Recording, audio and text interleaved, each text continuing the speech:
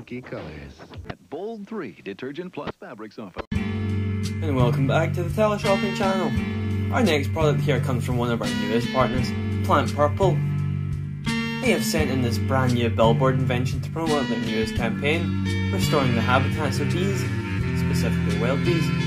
The wild bee population has been decreasing at an alarming rate due to human activities destroying their land, but this billboard has been designed in a way that both promotes their campaign, but also actually helps create new habitats for the bees.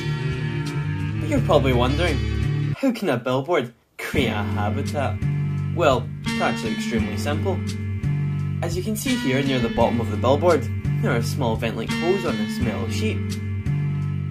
And in this metal sheet, there are these small jets that shoot out a very specific pheromone to attract the bees. And once the bees arrive, they make a new hive in the small holes, leaving spare pollen all over the billboard. After this, the jets shoot another gust of air, shooting the pollen all around, pollinating the flowers planted beneath. And then, boom, all the flowers grow.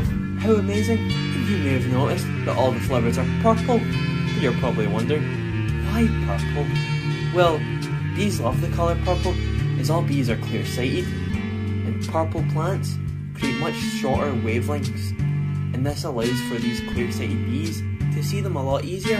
And also, purple flowers actually produce more pollen and more nectar than other flowers. Now, let's turn our attention to the graphic used on the billboard.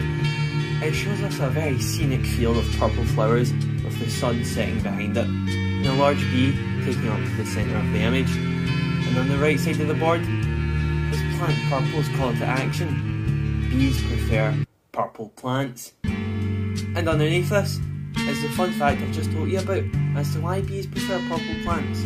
This billboard is amazing. Thank you, Plant Purple, for letting us showcase this product today. But on to the next one.